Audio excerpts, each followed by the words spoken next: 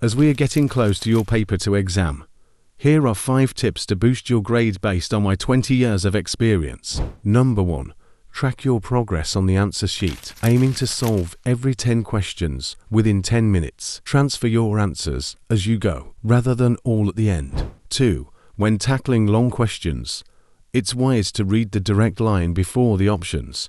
This strategy helps you understand the question much faster and directs your focus to the core of what's being asked. For tough questions, don't just search for the correct answer. By eliminating wrong options, you boost your chances by 25% with each incorrect answer removed. 4. Save time by annotating long questions.